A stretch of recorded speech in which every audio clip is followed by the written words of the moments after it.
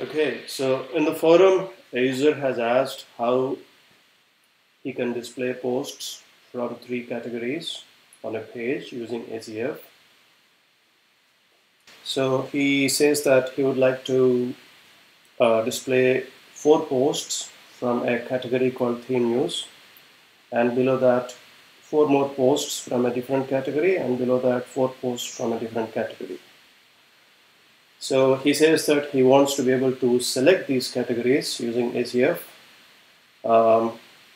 And he says, because I might need to create many pages like this. Alright, so what we can do is we can use ACF Pro to create a repeater type of field, and inside that we can add subfields to select a category and the corresponding number of posts to be shown on a page. So let me give you an example of how this works. So I'm going to go to pages and create a new page, and I'll just call this test page 1, 2, 3, and inside this I can have some content. Let's say this is the page content. So I'm going to publish that, and when I take a look at that page, so this is pretty normal. This is how it will look in Genesis. So if you notice here, we have a display posts meta box, and inside that there is a table that has 2 columns, category picker and number of posts. So let's say I select category 1 from here, and the default number of posts is 4.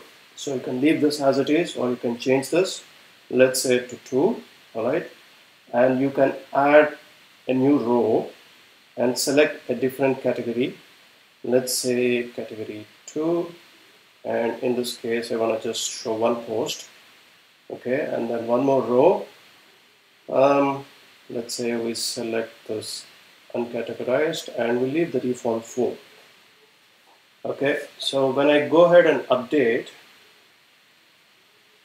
so what this is going to do is this is going to run 3 WordPress queries, and in each of them it's going to take this category and this number of posts and pass those things as arguments to Genesis custom loop function, and it's going to show them below the page content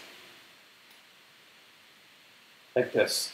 So this category 1 is the very first one, the very top one we have selected here. So it's going to print out the name of the category and the category archive intro text, and then it will fetch or show 2 posts. So this is the latest post in category 1 and the last but one in that, and then this is the second category, the one we have set here, where we have set 1 post.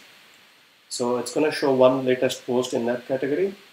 And then in the last category that we have set here, it's going to show the default 4 posts. 1, 2, 3, 4. Okay. So there's an option here that I have added, which is to show just the link titles. So when I select that,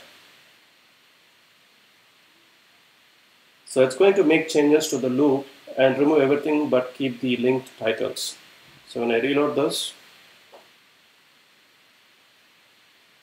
so here you can see that it shows the category name and just the titles of the posts which are linking to their permalinks.